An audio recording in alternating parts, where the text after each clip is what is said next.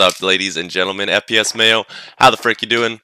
So today in the store we got a couple new bundles. One of them's called Irradiated and the other is called the Pro Pack, I think. I don't really remember what it's called, but it's in the video for a specific reason. We know Season 5 is around the corner, and we are assuming that there's going to be some nukes going off. We know there's going to be some map changes, some things added, loot trains, etc. We've all seen the leaks, those cool little chess pieces that have been sent to the crazy-ass YouTubers.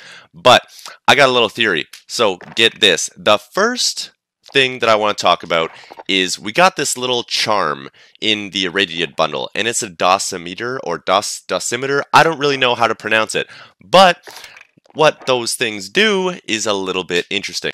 First off, according to Dr. Google, dosimeters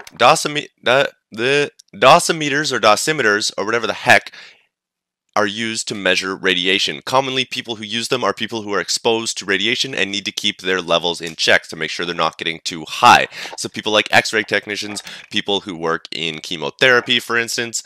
Now, why would we need a charm that does that unless some nukes are going off? Now, this is just speculative, but let me know down in the comments what you think. It has the little nuke symbol on it, and we know Activision likes to throw these little sneak tidbits at us, these little things that we can speculate and guess, and this is what I'm doing. I'm speculating my ass off. The next thing I want to talk about is the MP5 in this Pro Pack, Pro Rush, whatever the heck, Pro Pack Rushdown bundle.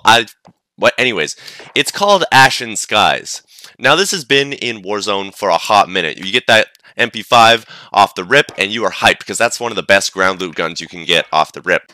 But why is it called Ashen Skies, and why does it look like it's been nuked out, if you know what I'm saying? So, this is all I got for you today, but I do think that these things are alluding to something coming in the future. Next week with Season 5, we are gonna be getting some map updates, so we have to be, because this map's getting real stale, but this thing kind of looks the same color scheme, color pattern as the warheads that we've been seeing. They have that nuke-esque look, and I think it's tied together for some reason. So let me know in the comments what the heck you guys think. Thank you so much for tuning in. I love you guys. This is FPS Mayo. Drop a like, smack that shit all. Love to you.